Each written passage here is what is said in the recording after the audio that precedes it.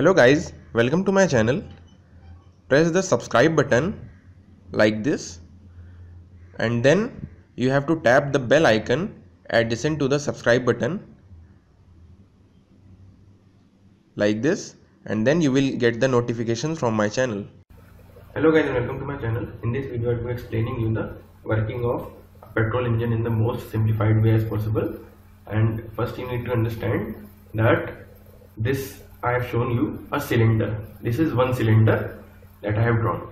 But in any engine, when we say any engine of an automobile or any machinery, there are many cylinders that are connected in various possible configurations like V configuration, radial configuration and so on. So the minimum number of cylinders in an automobile engine that are minimum that are 2, but most commonly there are 4 cylinders that are used, and you have heard V6 engines that are more powerful because V is the configuration that one cylinder is like this, other cylinder is like this, so it is making a V figure, so it is said to be V configuration, and 6 are the number of cylinders that are connected in parallel. So just this is a myth buster that students, they generally confuse that there is only one cylinder in an engine. When we talk of any engine, there can be many cylinders, but for simplification and making you understand, the authors of the books and I also am taking only one cylinder just to make you explain. Alright, so this is the piston, this is the main cylinder body, this is the spark plug, and this is the exhaust valve, this is the intake valve.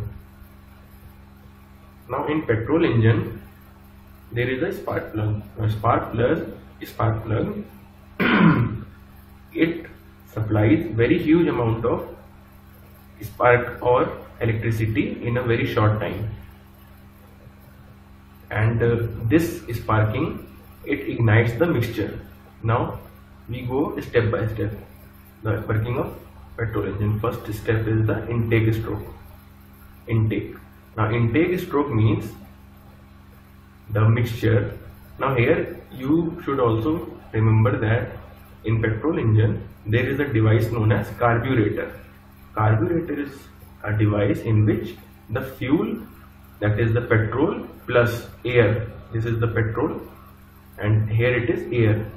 So this mixture, that how much amount of air is there or how much amount of petrol is there will be some ratio, that is you can say air fuel ratio or fuel air ratio. Air fuel ratio, generally we say air fuel ratio as 14:1 or 16:1, like this. This is the air fuel ratio, that means 14 part is air, 1 part is fuel. So that mixture, air fuel ratio, it is made in the carburetor, and when this piston, this is the first stroke, intake stroke, and this is connected to the crank via the connecting rod. This is the connecting rod, this is the connecting rod, and this is the crank. So when the crank rotates clockwise, so this piston will move downwards in the first stroke. When it will move downward, when this piston, it will come to this position at the bottom dead center. Here it will come here. So what will happen? This huge amount of vacuum will be created because here the piston has displaced air and here the vacuum will be created. So this intake valve will open. When this intake valve will open, so the air fuel ratio from the carburetor, it will travel in the cylinder. Alright, now second stroke or the second step, you can say, it is the compression stroke.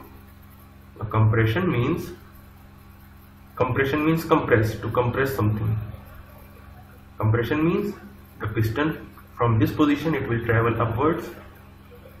When it will travel upwards, it will compress the already present air fuel ratio, already present air fuel mixture here.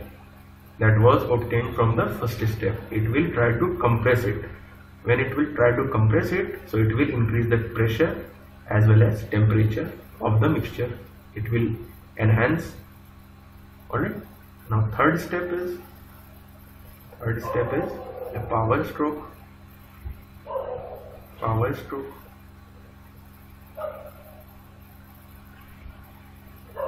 Now power stroke at the end of this compression stroke. That means the piston is near to the top dead center, like this, in this position. Now piston comes here, from here to here. So that position we supply huge amount of electric charge through the spark plug. At that position the combustion, that is the ignition, will start. Ignition means the initial burning of the air fuel mixture because of the energy.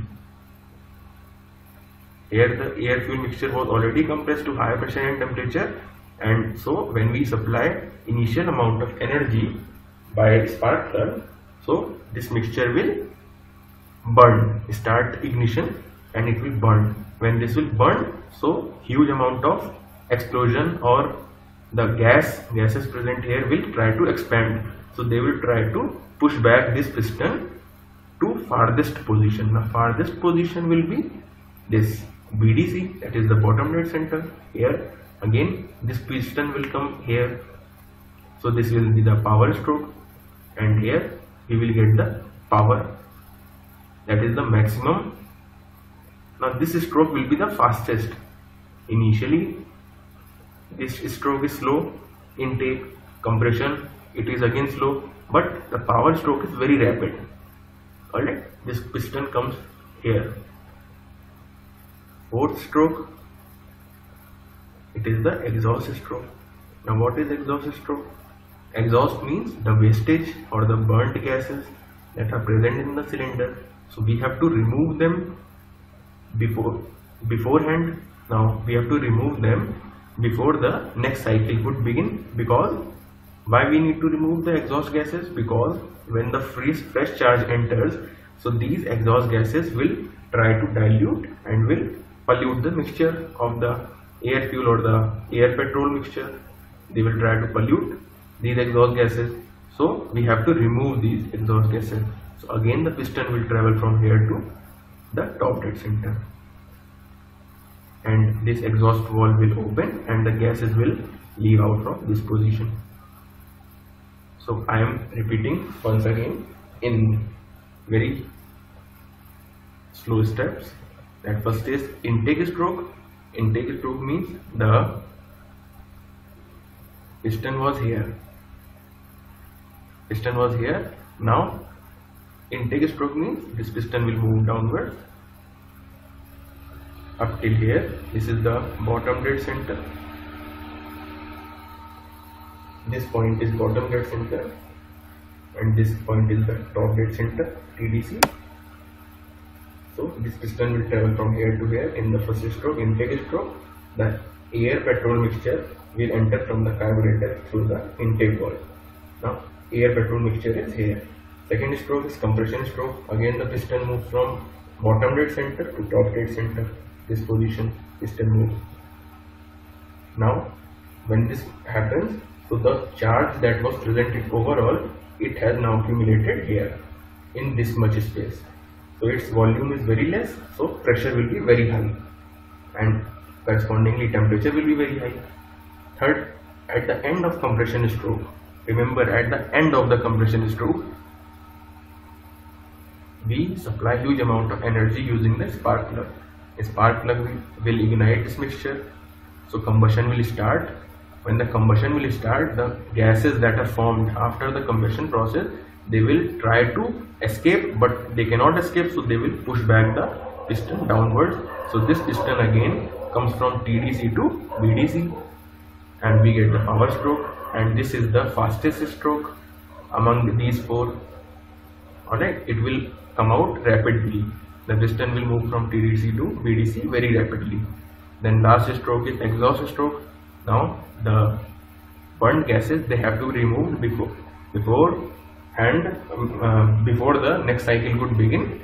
So these gases that are burnt here, they will be removed when the piston again travels from BDC to TDC. The piston will push these gases and through the exhaust valve.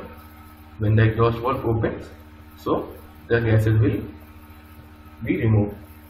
So we get the total cycle of the petrol engine: intake, compression, power stroke and exhaust stroke. So this was the most simplified way I could explain you that how the working of the petrol engine is taking place, and I hope you have found the video helpful. If you found the video helpful, please press the like button, please share my video on social media, and please subscribe my channel by pressing the red subscribe button below. Do check the description once for more of my videos and social media links, and till next time, take care, bye bye.